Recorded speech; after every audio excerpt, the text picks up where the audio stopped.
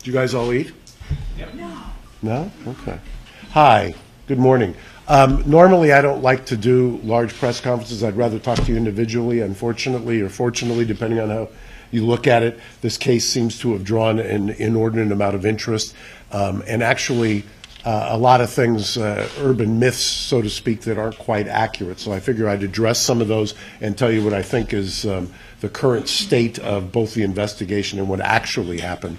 When this matter, at least when I was called, I mean, people have portrayed what happened with my client Chris Brown as a standoff with LAPD. First of all, I'd like to debunk that. This was not a standoff. Exactly what happened is we were called in the morning. We were told that the LAPD was on scene. I specifically asked, is there a search warrant or an arrest warrant? We were told there was not. And I advised my client, without revealing any attorney-client, because I told the same thing to LAPD, that he was not going to come outside. He would wait for me to get there. And if they didn't have a search warrant, he was not going to consent to anything at this point. Given his history, I think that was the prudent thing to do. LAPD was very professional in that sense and waited for me to get there. Told me that they were very frank about the fact that they were seeking both an arrest and a search warrant based on a claim that was made by a woman who had claimed to be in the house. I got there before the search warrant was executed. The search warrant started to be executed at roughly 1 o'clock, 1:30, somewhere in that time period. The entire house was filmed first by LAPD, both video and with still cameras. They then did the search. After the search, it was reported to me that they, based on not finding a gun and not finding drugs, which has been reported, that they were instructed that they were going to arrest Mr. Brown. He posted bail of $250,000 and was released the same day after he was brought downtown and booked in the outside of or next to the Parker Center. There's been a number of things that have been reported that have been false. I think even before a search warrant was executed, I'm told, and it was reported, I don't know if it's true or not, that a gentleman by the name of Carl Moore, who is the lawyer for Royalty, Chris's daughter's mother, had stated that Royalty was in the house. That is categorically false. She was not in the house, was not there that evening. So I need to knock that down. I was there and she was clearly not there the entire time that I was there. Chris was completely cooperative at all times with the officers, and I believe LAPD confirmed that he was cooperative and had allowed them, even to the point of unlocking certain items and things of that nature. Also, while I was there, so that I can debunk this as well, I can tell you that there's been reports that a large amount of cash was taken. That is not true. There was some cash in the house, was photographed and released to a representative of Mr. Brown's. There also, by this so-called accuser, was a statement that was given to the police that apparently there was some jewelry there, and she described with great detail what this piece of jewelry was. We examined, and the officers had me stand there, and we filmed it as well, the examination of the jewelry. Nothing was found that corroborated her statement, and I'm not going to say what it was in deference to the ongoing investigation, but they were specifically looking for a specific type of jewelry. That was not found. There was no, as the best of my knowledge in the entire time I was there was no gun or guns found in that house whatsoever. There were no drugs that I'm aware of that were found in that house whatsoever. We are now in possession of a number of items ranging from things that purport to be a text sent by the accuser before she was picked up, things as varied as restraining orders that have been filed against her, police reports that were issued in other jurisdictions regarding her. We're tracking down all of these things. I'm informed that there is, and we're looking into and following up, both active investigations on her on both coasts. We're following up on that, and we're at the same time putting a package together, and we're going to be calling for, if there isn't already, because we've only heard it by rumor, a formal criminal investigation, if in fact we can show that the provenance, meaning that we can authenticate the text that was sent. Because if that text is true, then it gives great credence to what my client said initially, is that nothing happened and this was a setup. All of the witnesses who were in the house when I got there, and there was approximately, other than my client, 6 other people, all of them were present. All of them voluntarily went outside. All of them talked to LAPD.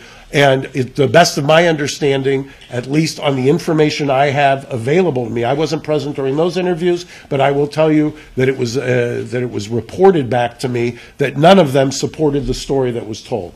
The story that was conveyed to me by the witnesses there is that nothing happened, that this woman got irate when she was asked to leave because she was acting in an erratic manner, and specifically was told that you have to leave.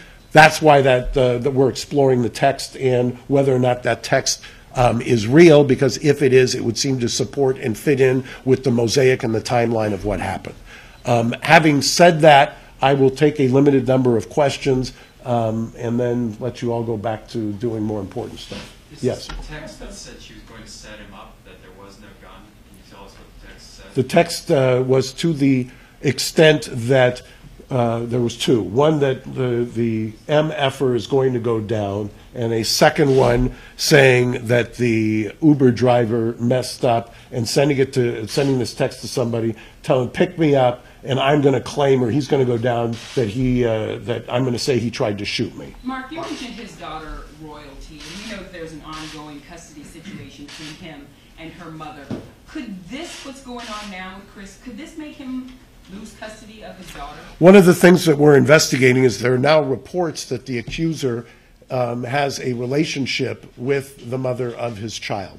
What's particularly disturbing to me is that this comes on the heels of a custody battle that he won, and that the lawyer in Houston who represented the mother of Royalty immediately came out and was making statements, and if they're reported correctly, they were false statements, which leads me to believe, I don't want to be a conspiracy theorist, but that certainly would be one angle. And do we have concern over custody? Of course. I've got concern that when somebody fabricates a story and when somebody falsely accuses somebody, that he then has to become a target. Remember, and I would remind you of this, I have represented him on no less than 5 other matters where specifically somebody has made a false accusation, and once it was investigated, it was proven to be false. This is not the first time that somebody has made a false accusation about Chris Brown, and that is somewhat disturbing. I understand in today's society that you become a target, and that's one of the reasons why I think he asked her to leave in the first place, because he did not want to get into that situation. But Mark, on the other hand, this is also not the first time that someone has made an allegation against him that is true. So when you have these 2 stories that are just diametrically opposed, because what you were describing sounded like, you know, just nothing at all was going on. I just wonder how we get here and why he was arrested. Why we get, absolutely nothing was going on. Let me show you how Chris Brown gets treated. He has had documented by the LAPD at least 6 instances of people breaking into his house, of stalkers. In fact, in one case, when he was out of the country, the woman actually moved into the house, and who was subsequently ruled to be a 5150. For those of you who don't know, that's on a psychiatric hold. I could not get an adequate response by the authorities in any of those instances. Here you've got somebody who claims something happened. Mind you, the police talked to Ray J, who said it never happened. He also went and posted a video, which I'm sure all of you have seen, saying it never happened. And the response was like something out of the siege at Fallujah. So for those of you who say, well, why would he be so upset? Try to imagine if you're a young man who's just gone through a bitter custody battle, who loves nothing more in life than his daughter, to have somebody falsely accuse you when you can't get the authorities there promptly And his frustration is, and then somebody who he considers to be making false accusations gets a response that frankly is kind of somewhat over the top, literally. I think I would be just as frustrated. I will add to that, and I want to be clear on this, I'm not faulting, and he's not faulting LAPD who arrived there that day. I mean, I do have a problem as a taxpayer with the amount of and deployment of resources. However, the professionalism by LAPD on that day was extraordinary, and the detectives from robbery homicide I would commend. And even if we end up doing battle together, I still would commend them, and I've known of them and known them for decades. The LAPD was very professional in how they executed the search warrant and very professional as well. I just wish we could have gotten that same kind of response when there's been the prior incidents. Now, in the Instagram videos that he posted, the 3 of them that are now deleted, if you could give any kind of reaction to the fact that they were posted, maybe you were involved in having them deleted. But he spoke negatively about police, the fact they were at the house, the helicopters flying overhead. If you could speak to that and just how he's doing now. Well, look, I think that what I just explained about, you have to take that from the backdrop of he's had these stalker issues. When he wants a response, he's not getting it. Remember, besides the stalker, there was a home invasion at the house where his aunt was tied up and put in a closet. So that to this day has never been solved. Once again, LAPD did try to make some efforts. I was involved in giving them information that I thought could be helpful, but that was never solved. So you have to understand it against that backdrop.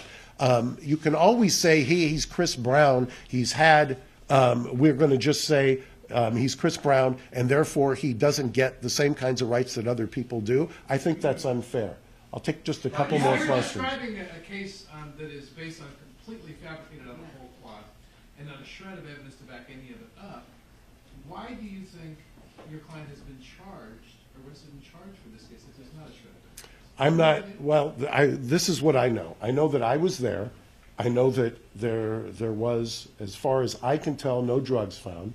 I know, as far as I can tell, there were no guns found in the house. I know, as far as I can tell, that he was cooperative. All I know is that at a certain point, there was a statement made to me that we're going to arrest him. I won't get into the details of that other than to say that's what happened. He was then arrested, obviously. He posted bail. It's going to ultimately be up to the district attorney's office whether to file charges. Does Murray have a grudge against him? Murray in the DA's office? Well, look, I've known Mary, I think I've said this before, I've known Mary since the first day she interned in the DA's office in Alhambra, and I have a great deal of affection for Mary, and I have not talked to Mary. And I don't think I've ever said a bad word about Mary, and I'm not going to start now, Patrick. Can you explain the relationship between this accuser and the mother of his child and their custody battle, and what's the state of the custody right now? Well, the state of the custody is he has the order that's still in effect out of Houston when we litigated it there. That was reaffirmed here, and information has been, we've been deluged with information. So I've got no less than 4 investigators working on this at the same time who are interviewing people, and we've been given information that there is a relationship there, and obviously we're going to plumb that. One more question from Farrell right here. Duffel bag that was thrown out of the window that may have contained drugs and guns. So can you address that? Was that duffel bag found? What was in it? And also, are the Instagram posts that he was making, are they going to hurt his case? I've heard both duffel bag, backpack. I just heard backpack today. That was the first one. I've heard suitcase, and I heard a shopping bag. I was there. I didn't see anything. Nobody brought it to my attention. Nobody asked. It wasn't presented to us to say, Chris, is this yours or not? If there was something recovered, I would suspect that it would be on a video, because there were security cameras on the outside. The security cameras were taken, and I'll image those and we'll look. As far as I know, I've heard that. I can't tell you how many times. There's no way for me to confirm that. The accuser has been on literally every single one of our shows, telling a very specific story about a gun being held a foot away from her head. And why would she be making that story up with eyewitnesses around when everyone could discredit her? So you're saying that she unequivocally made that entire thing up? I'm telling you that based on the witnesses that we've interviewed, based on the client's statements, and based on the fact that there was no gun found in the house, based on the fact that there was no jewelry found in the house that matched what she described, based on the fact, if it ends up being true that there's a text there that says, this MF is going to go down and I'm going to set him up and say he was going to shoot me. I know that some people find it hard to believe that people in this day and age may lie for certain ulterior motives. But it is interesting to me that when somebody has a incident that supposedly you're frightened to death and you're scared, that the first place you go is to TMZ as opposed to the hospital, your psychiatrist, or maybe even your lawyer. So I think that speaks volumes. I think if anybody were to do, and clearly what we are doing, any kind of investigation, you would see here in California, you're allowed to find similar motives and similar acts if they show a signature. And here, we've already developed no less than 3 separate incidents involving this person with similar acts, with similar false accusations, with a motive, and I'm not going to ascribe the motive, I don't know the young lady, but there is a pattern that has already developed. Mark, do you think that Chris's past is coloring this investigation, or maybe the authorities' judgment in this investigation? I think if his name was Chris Winton, he would not have had the SWAT team out there. I don't think he would have had that number of police officers out there, and I certainly don't think that any of you would be here. So I guess that's the best way to answer it. And I will, thank you, I appreciate it. Guys, how was it that Curran was in the house? Did Chris know her previously? John,